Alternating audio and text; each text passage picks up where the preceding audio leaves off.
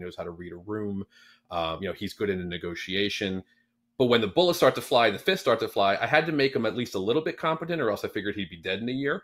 But Yeah. I also didn't want to make him Chuck Norris, right? Like, I liked the idea of an action hero who got his ass kicked a little bit and over, like not just like McClane and Die Hard, who does it but Took gives a out as good punishment. as he. Yeah. Yeah, like I wanted a guy who lost most of his fights, who couldn't shoot a gun, who needed the sidekick to bail him out more than he bailed them out. Like, I wanted to make that guy the hero of the novel, which is why it was written in first person, because I didn't want to give myself a cheat when the action scenes really started and be able to switch to the POV of the person who was good at that stuff. I wanted to stay with the guy who I hoped was like the reader, who was like, gosh, as I was in this situation, I'd just be trying to stay alive too, just like him.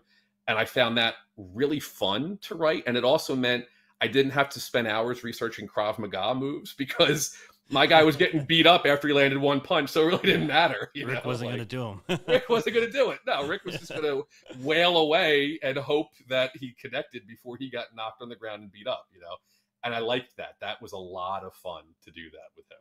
Yeah, I like that about Rick too. Confident guy. I felt like he could hold his own in a fist fight, but I definitely could sense the tone of like, that wasn't his strong point. His strong point was his connections, his relationships, his negotiation, like you said. And he wasn't going to back down from a fight, but he wasn't the guy who's going to start one. And when the bullets start flying, he would rather not be in that room. 100%, because I would rather not be in that room, like, yeah, all of us. Yeah, it's not me at all. And it's a tiny spoiler, but a lot of people die in the book. Rick never actually pulls the trigger himself on any of the deaths. Like, the people that are killed around him, he's never the one that does it. And I that was another conscious decision. I didn't want him to be the one to actually do that, because I liked the idea, again, of an action hero that has a 0 body count, basically. Again, in a thriller, I don't know that I've ever seen that.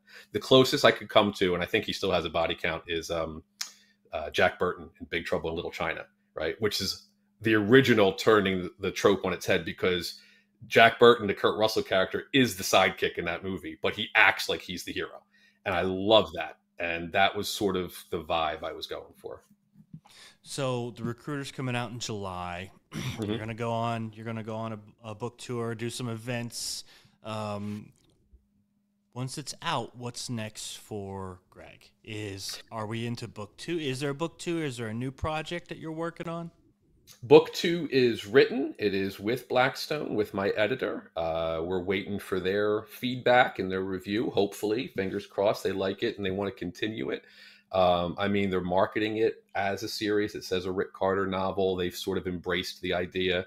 I leave it open at the end, for a sequel, not in a cliffhanger way, but I think of it more of like the Marvel MCU stinger, that sort of end credit scene where the main story is wrapped up, but there's something else going on. So it'll pick up with that. And the sequel is a little bit bigger, more action, a little bit funnier, but a completely different. It's not a rehash of The Recruiter. The stakes are a little bit bigger. There's more people involved. And that one was a ton of fun too. And I'd love to keep the series going. If I have my way, this will be a book a year, and we'll just keep this thing rolling until readers tell me to stop.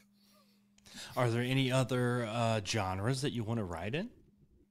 I loved horror. Stephen King's my favorite author. That's what I started reading seriously. My first, grown-up book was Jaws.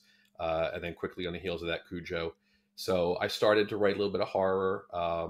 That wasn't really anything I found myself being particularly good at, because, again, I think with horror, you got to go a little bit darker than I'm comfortable going. I tend to want to pull back a bit from the really dark stuff, because I just don't enjoy writing it. I don't always enjoy reading it. Stephen King nails it. He's got the sweet spot, but that's not for me.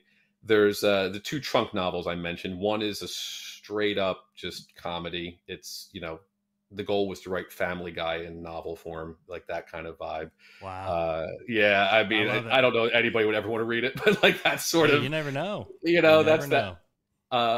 Maybe I'll dip into one of those 2 trunk novels, or I'll come up with a standalone idea. But I'm loving Rick too much. I would love, like I said, to just kind of keep this thing going.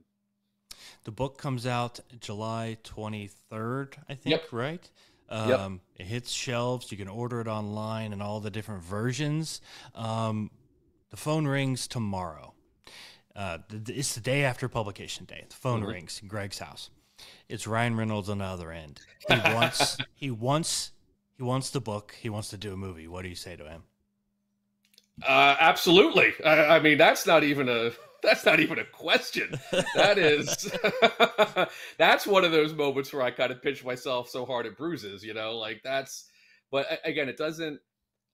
To make it into a movie is sort of one of those things that if it happens, great. But if not, just having it out in the world and having people be able to read it, like that's really what I'm looking forward to the most.